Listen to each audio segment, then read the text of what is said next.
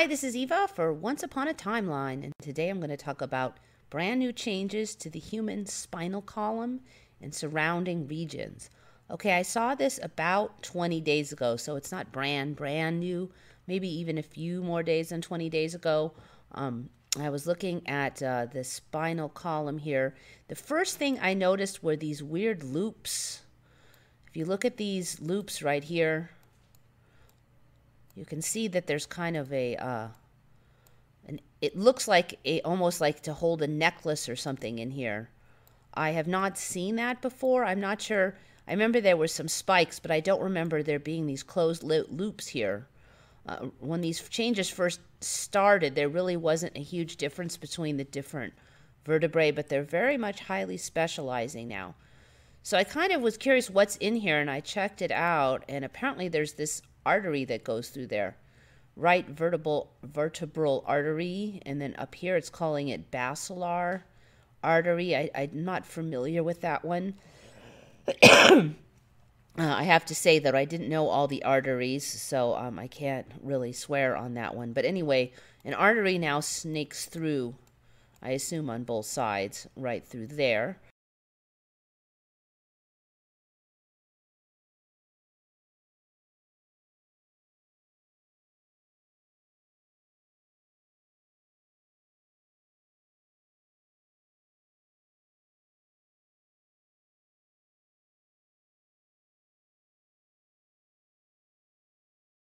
Okay, some other changes I've noticed.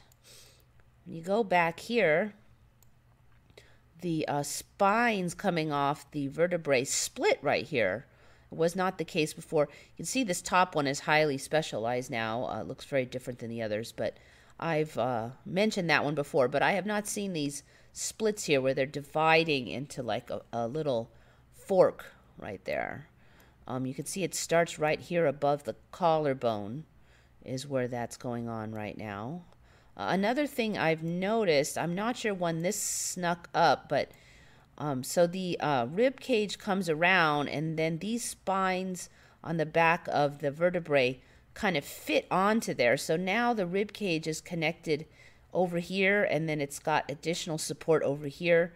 You can see that the vertebrae have kind of formed these little bumps to kind of fit right on there.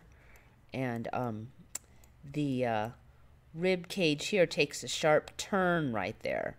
Ribs used to be a fairly smooth forming arc. Looks like there's kind of a right turn elbow pattern right there, at least on that top one. It's less pronounced on these lower ones, but yeah, really kind of a sharp turn there. That's kind of a weird look. I do not remember that. You can see on this 3D image the structures I was talking about a few months ago, where this structure, when I started watching this about 2 years ago, this structure was just kind of a ridge. And then a couple months ago, it snaked around to the front here, and now the collarbone attaches to it. You can really see how much this has changed, because this used to attach down in here.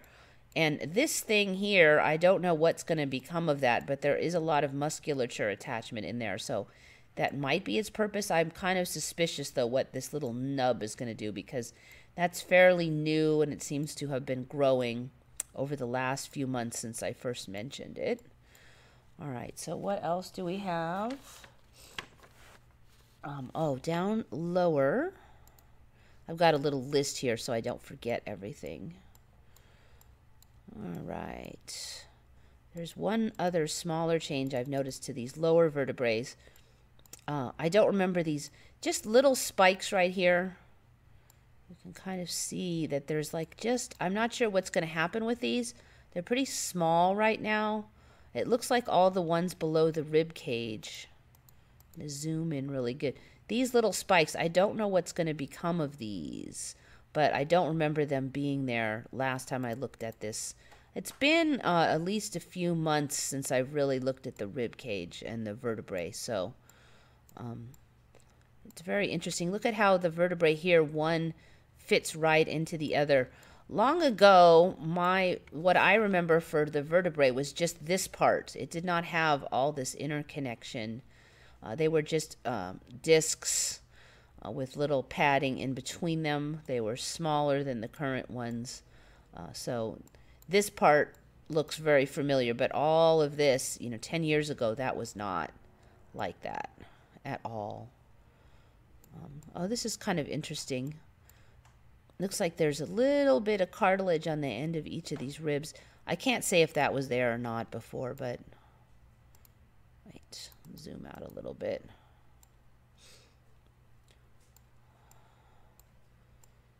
Go around the back. One of the things I was talking about before is how these angle down so much before. That's kind of an older ME, but I don't remember them angling down like that at all.